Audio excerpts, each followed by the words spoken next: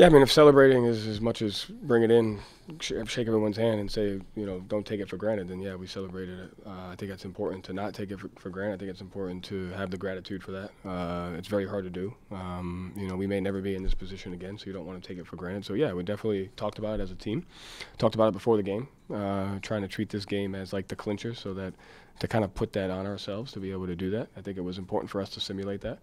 And it's just a testament to the guys, and so we should enjoy it tonight. And we wake up tomorrow, nobody cares. So just gotta get back to work.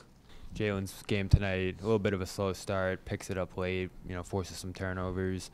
What do you make of his play tonight and overall his disruptiveness defensively this year?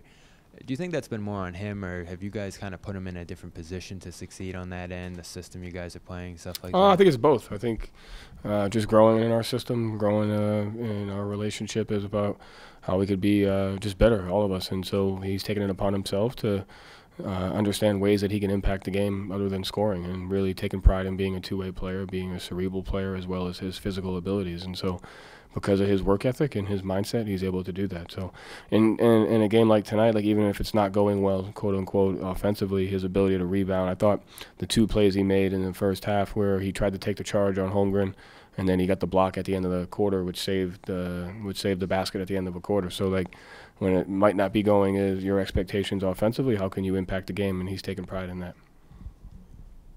Joe, how would you describe Kristaps' impact on this game tonight all around? Yeah, I think it's a credit to him because of his physicality and his dominance. But it's also a major teaching point for our team because we had the discipline to attack the switch the proper way the entire game. And so if teams are going to switch us that way and we have a physical presence right there, like we didn't have any turnovers on post passes.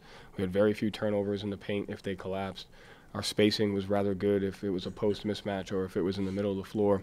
And so they tested our discipline to attack the switch, with size and physicality. And I thought our guys did a great job of trusting that, which allowed us to open up some other things throughout the game.